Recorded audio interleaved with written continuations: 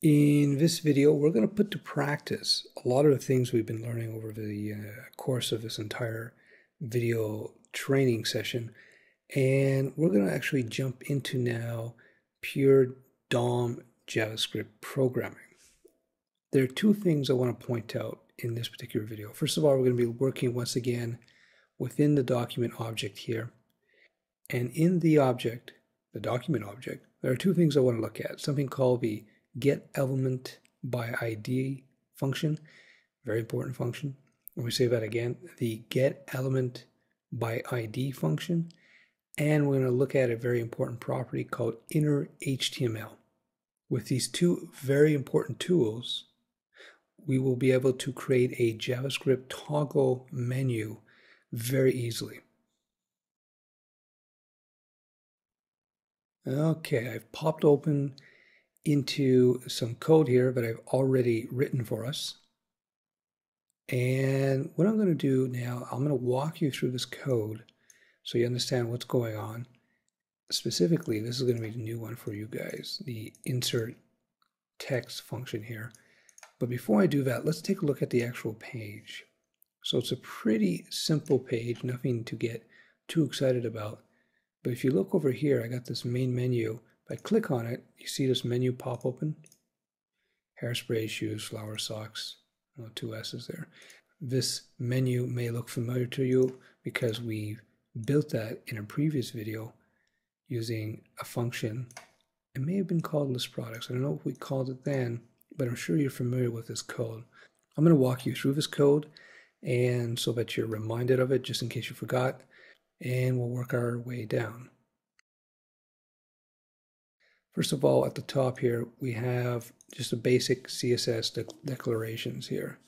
I changed the font family to Verdana because, I just prefer that font to the default font, Arial. I created two IDs here, menu title, menu items. Let's scroll down here. And you see menu title, and we see menu items. Notice how menu items is just an empty paragraph. I left it empty so that we can use DOM scripting methods to populate this with some text, our list that we saw before. Anyhow, let's go back up here. So after our CSS, let's drop down to the JavaScript here, and let's look at the first function. So our first function is called list_products. Now, I have a comment here. Let's pretend we got these values from a database. We could do that. We could have grabbed this from a database using some, well, I'm not going to get into the details about that because this is just a basics JavaScript course, but pretend that you could have done that. But anyway, so we've created our new array. We've populated our array, and then we've created a variable, and we've used this variable to basically populate it with stuff that we've held in our array here. So we've seen this code before. The only thing I want to point out is that we've included a dash so that a dash appears in front of each item from the array, and we've also included a break so that after one item is displayed, we get a break, then the next item, and so on. What you want to take away from this is that by the end of this function, we return the text variable, which is basically all this stuff combined in here. So we get that list. Well, when we just preview that again, we just get this list here, right? So that's all we're doing with this function. We're returning all that text formatted. Later on, I'll show you how we could create links out of this so we can have a menu that actually is clickable via HTML links. Anyhow, just understand we're returning text now, which is this variable. So now let's go down into the next function.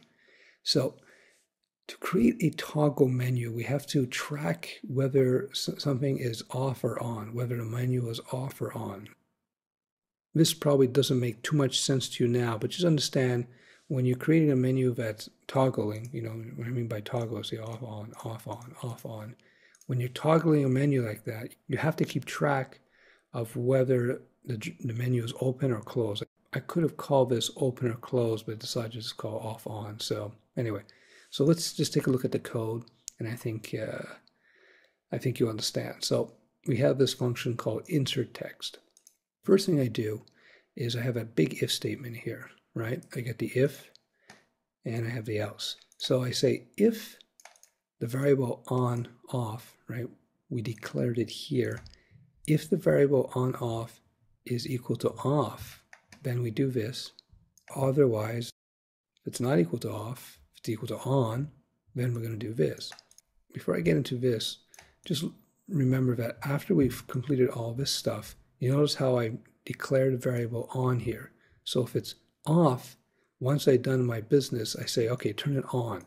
So next time we come around, it will be on, so this will fire here. So if we drop down here, if it is on, this all gets done, and then we set it back to off again. So next time somebody clicks, it will be off again, so this part will get fired off. I hope that makes sense. This is the basic strategy, rather, of how you create something, a toggle button, an on-off switch, if you will.